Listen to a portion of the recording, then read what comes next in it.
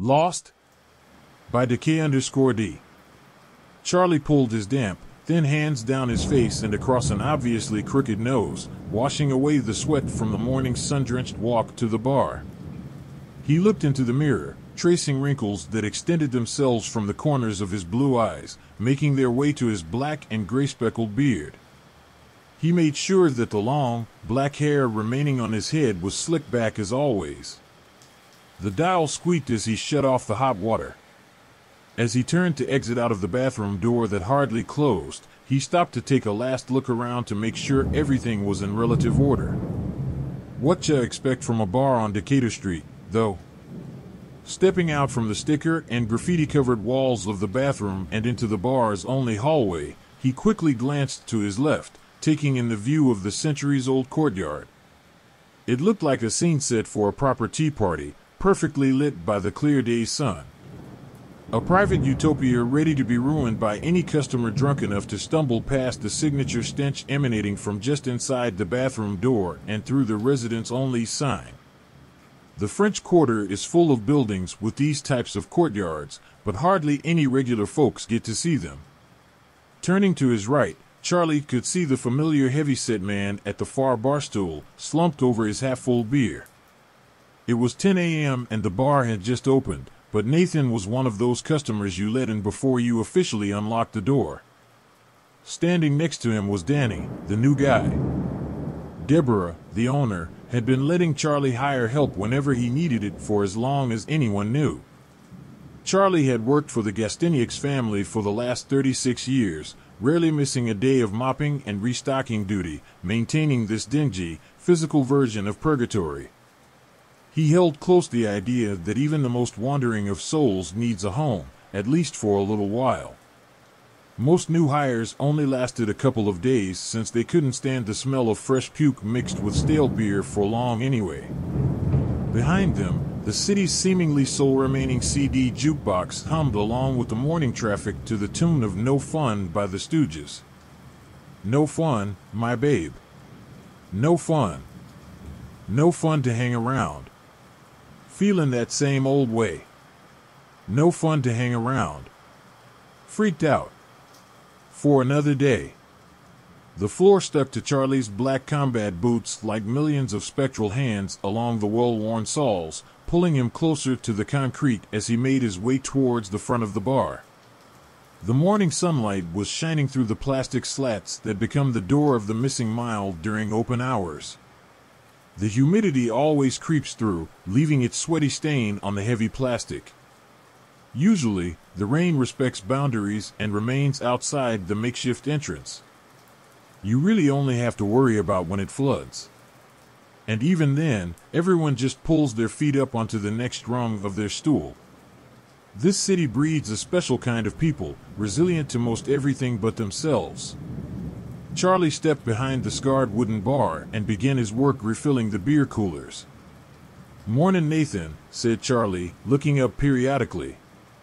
"Called out again, huh?" The most loyal of all regulars had a bad habit of calling out of work. And a bad habit of drinking himself into the early morning hours.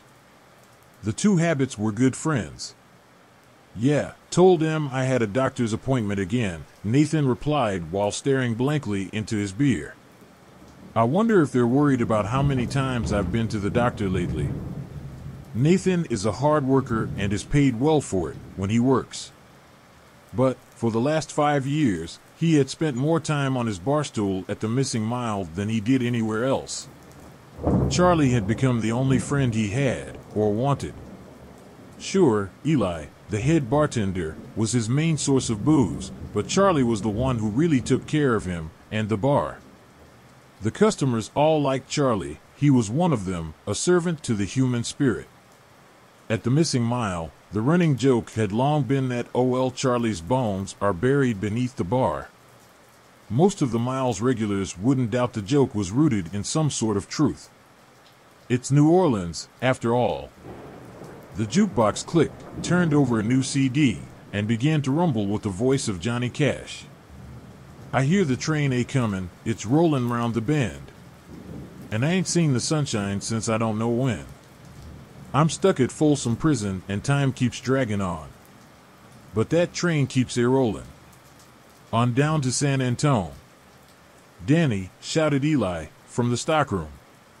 The stockroom being the tiny closet across from the bathroom stuffed full with liquor bottles. The disheveled dark-haired young man, clad in his dirty and faded black overalls, hurried over. His steel-toed boots made that thick sound across the floor as he did. It was his first official day on the job, but he had been a customer of the Miles for months now. Danny was homeless in New Orleans. That usually meant that for every $5 handed to him, he could spend $4 and get a beer and a shot at the missing mile. Charlie often asked Danny why he didn't get food with the dollar he always tipped. Food? You can find free food in any of the endless trash cans that litter the French Quarter. What really nourished Danny was being able to escape, not being stuck in one place, whether it be his own reality or whatever town he happened to land in that week. Cheap whiskey and heroin were the best forms of escape in this city. That's why these young, modern-day hobos tend to get stuck in New Orleans for months at a time. That's also why Charlie likes to get to know the stuck ones, maybe even get them some temporary work, like he's done for years. Take these up to Charlie, then come back and grab a couple bottles of Beam, Eli said as he heaved over 3 cases of beer bottles to Danny. This was Danny's morning, running supplies up to the bar as Charlie put everything in its place. The kid was feeling good about putting in a day's work, especially with people he liked. People that actually saw him. With the wet heat of the afternoon came the usual customers, bartenders getting off the early shifts, the local punks who didn't have anywhere else to go, and tourists carrying their French Quarter maps wanting to pretend to be a local for an hour or two. Danny helped Eli serve them all, and no one pretended like they couldn't see him. In the dimly lit, cave-like bar, he felt at home for the first time in years. Moonlight had made its way into the city, changing the glow of the plastic doorway from a glaring yellow to a cool, transparent blue. The air had fallen into a damp warmness as the time neared 9 o'clock. Nathan, who was well on his way to calling out of work again, still hadn't given up his seat. From near the door, Kurt Cobain's voice was belting out from the jukebox. People cry and people moan. Look for a dry place to call their home. Try to find some place to rest their bones, while the angels and the devils try to make them their own. Danny approached Charlie at the cash register, nervously looking at the clock on his cell phone. 9. Shit. I gotta hurry. Do you think I could get paid out a little tonight? Maybe like $40? Gotta get some food and I'm broke. Charlie nodded without looking towards Danny's way. I figured I would pay you nightly. That way you're always ready to not come back. He looked up from the register and made eye contact with Danny. The kid froze, thinking he had made a horrible mistake. After just enough time to make the situation uncomfortable, Charlie let out a staggered laugh. Danny should have felt instant relief. Instead, staring into Charlie's contorting lips, the young man felt the heaviness of shame weigh on him like a wet blanket. Fuck. He laughs just like my grandpa. The cash register drawer slammed shut and Charlie made his way behind the bar. The plastic doorway slapped against itself as Danny made his quick exit, 5 $20 bills shoved deep into his right pocket.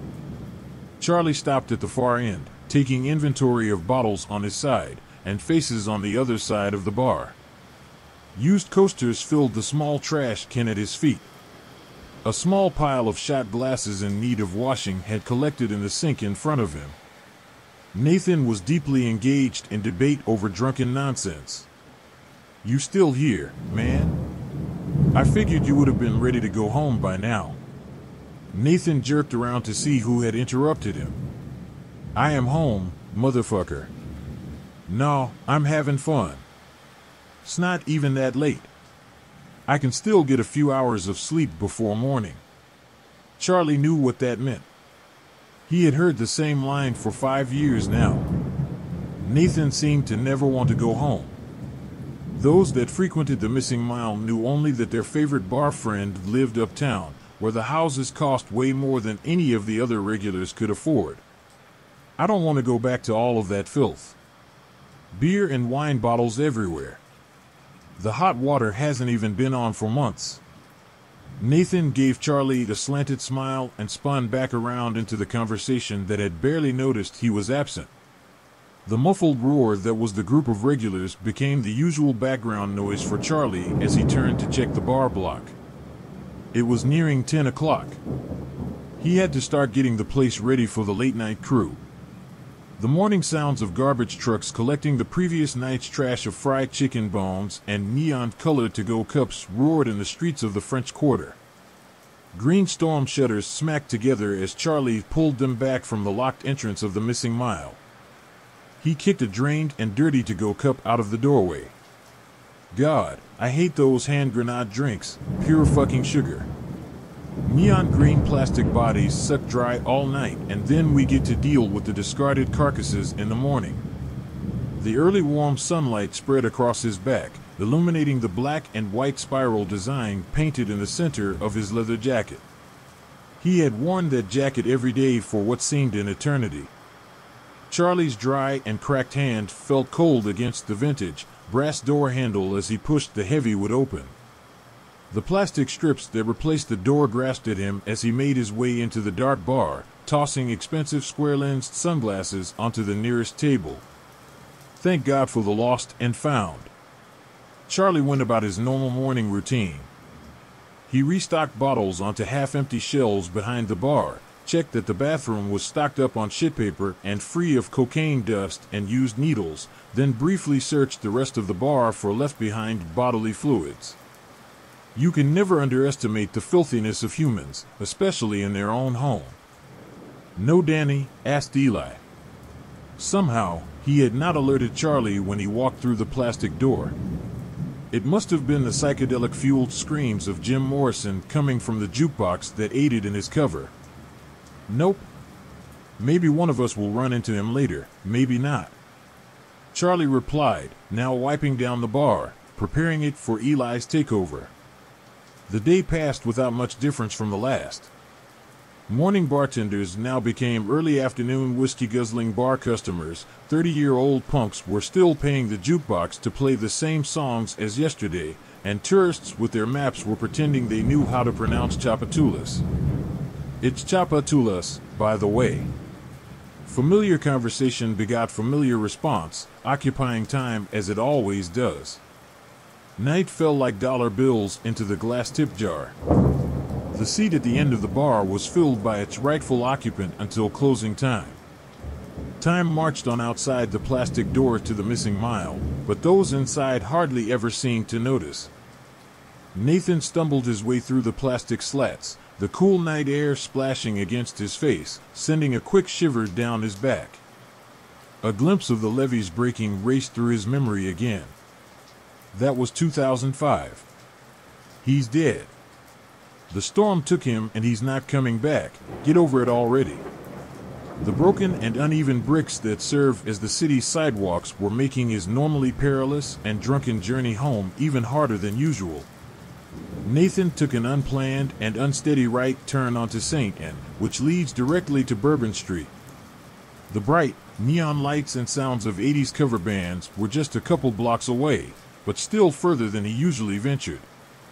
Squinting his eyes, blaming the addition of faint neon to his vision, Nathan made out the unmistakable black and white spiral design that let him know it had to be Charlie.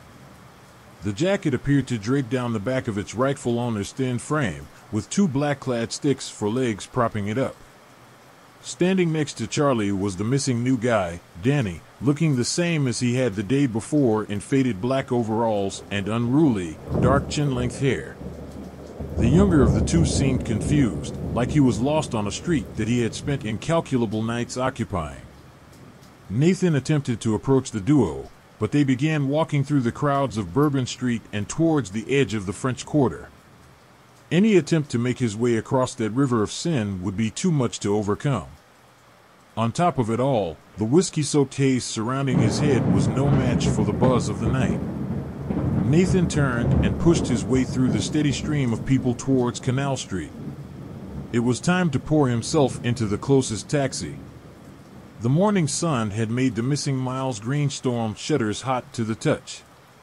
Charlie leaned into them briefly as he pushed the weathered wood aside.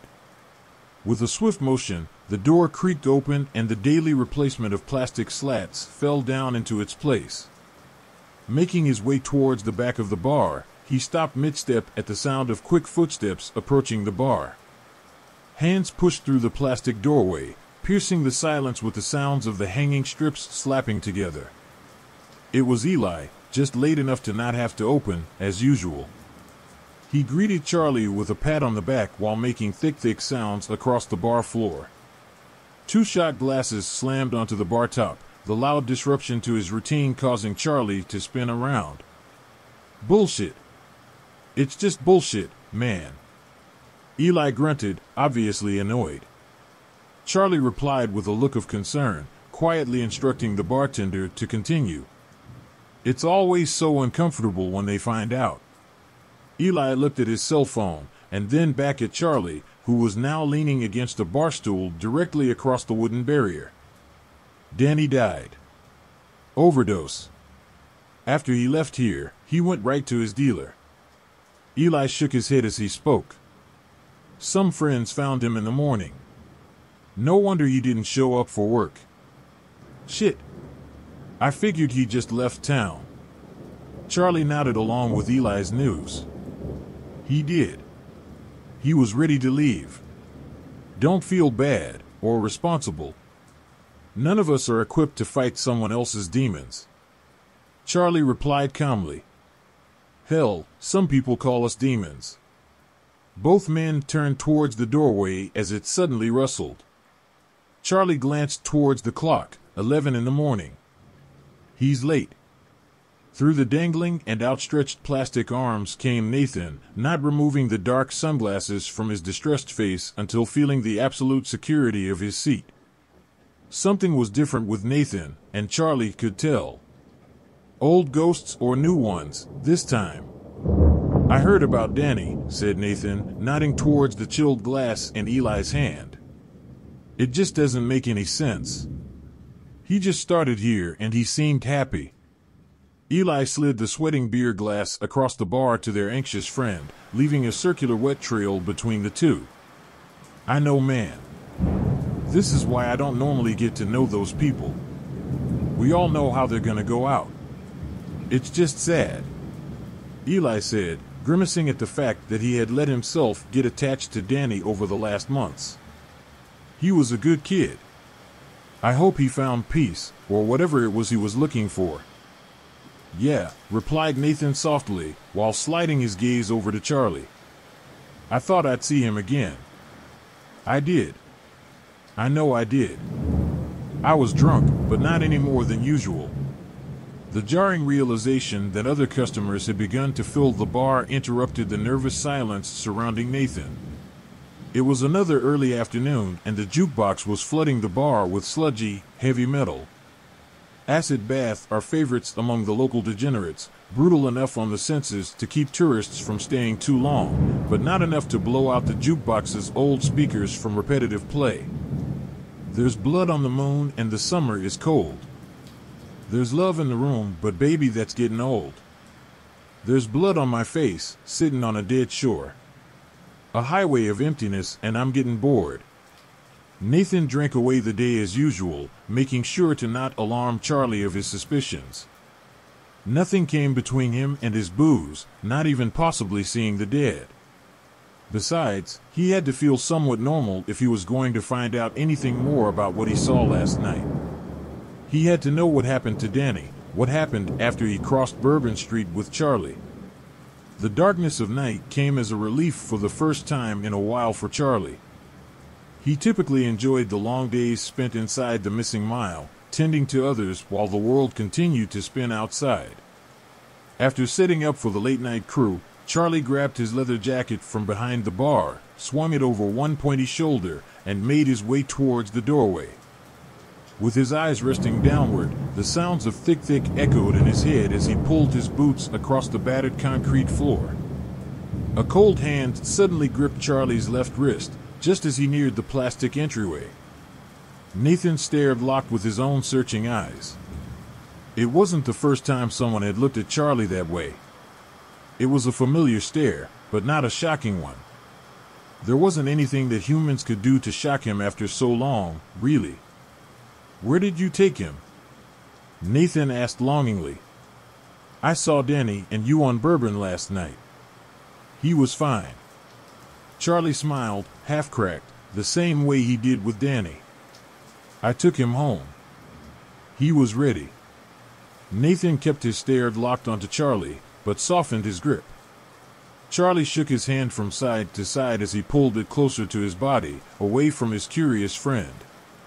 It had been 5 years since the two had first met, and Nathan had never once looked Charlie in the eyes. He now saw the aged blue eyes, the wrinkles that forked towards his black and gray beard.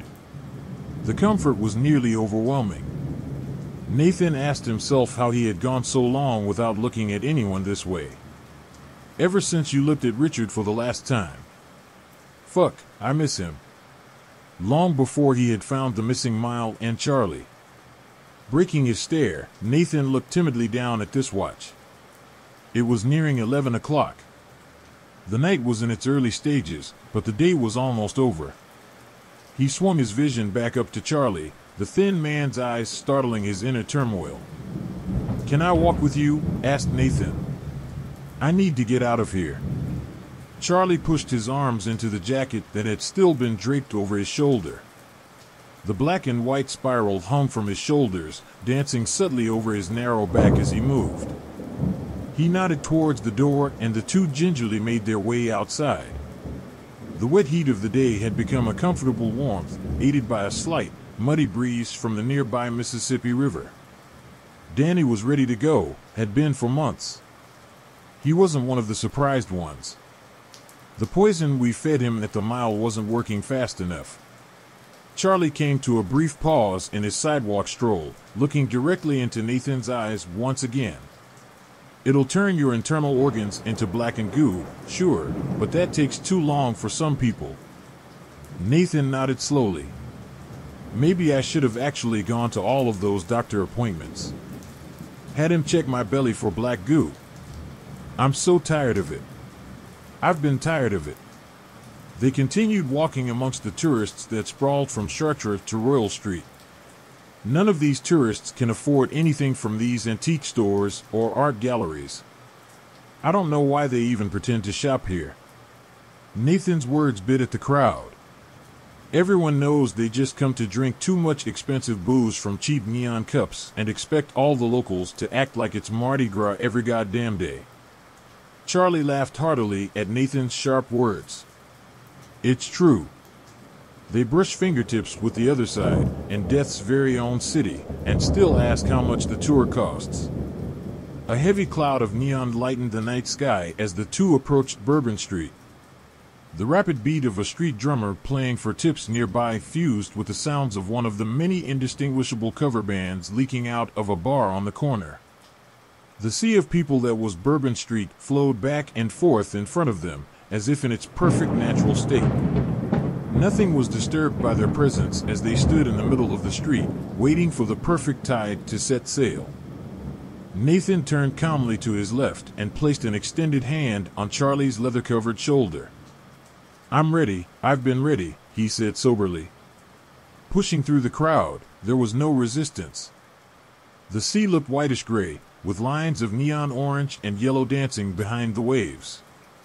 Voices and shouts had turned to a muffled ringing, faces blurred as if the moments were lasting an infinity. Suddenly, it was as if he was shoving his way through the heaviest set of clean sheets his mother had ever hung to dry in his childhood home's backyard. Nathan emerged unscathed, expecting to be at least out of breath, on the other side of the Bourbon Street crowd. He looked back, searching for any trace that someone in the sea of people had seen what happened to him. There was nothing, except Charlie, with that half-cracked, knowing smile. Charlie spoke nonchalantly as the two began to walk in step, away from Bourbon Street and the French Quarter, towards the dim street lights of the 6th Ward. "I'm a ferryman, Nathan. I know you've heard of us before. Everyone's heard the story about the coins in the eyes, the creepy boat, and all that shit. The only difference between the story and us is that we're in every city, all over the world. There's too many of y'all for just one of us anymore. Humans always need help. They think they're superior to everything. Praying to their made-up gods, demanding the world be changed to fit their wants. But nature always wins. And nature is forever, just like me. Charlie shook his head, laughing softly under his words. People in this city know about the power of nature. Sure, there's always the ones who fight it, but they either come around or stay wandering forever. It's their choice. Shit. I'm lucky in a way. I don't have to make any of those choices. I just am. Nathan shakily interrupted him. What about me? Am I dead? Not yet. But, I will say, you have good timing. Charlie stopped and stuck a bony finger into the heavy-set man's gut. You're full of that black goo. I'm surprised it isn't oozing out of your round, red nose by this point. They finished the walk to Charlie's house without saying a word. It was a large, dark abandoned house with poorly boarded-up windows on the edge of the 6th Ward. Nathan began to fully embrace what was happening. He felt strangely at home here, far away from the dueling Spanish and French mansions of his previous neighborhood. He placed his boot softly onto the first wooden step, not knowing what to expect. The stairs let out a loud creak as he balanced himself, pretending to decide on whether to take the next step or not. Charlie's keys jangled as he placed them in the old lock, turning the metal handle hard and shoving the heavy door open. The smell of stale cigarette smoke, accompanied by the sound of distant voices, rushed out of the sudden gap. He looked back at Nathan, who was only halfway up the cracked, wooden steps. The house inside was black behind Charlie, who was framed by the chipped, white paint of the doorway. Nodding towards the house, he turned back and stepped inside. Nathan crept up the remaining stairs, firmly placing his feet on the front porch for the first time. There were dirt-caked crew of Knicks flyers littering the porch from years of past Mardi Gras. At the end of the dusty front porch was a worn and peeled brown leather love seat that looked like it had managed to survive past its most useful years. As Nathan made his final steps into the house, he glanced upwards. Above the chipped, white door frame, a glossy red sign with thick black cursive writing hung above the entrance. I'll see you all in hell or New Orleans.